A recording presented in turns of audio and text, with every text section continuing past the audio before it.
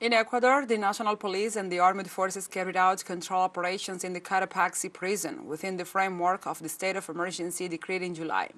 Around 1,800 police and military personnel took part in the operation with the objective of carrying out the control of arms, ammunition, explosives, and prohibited articles.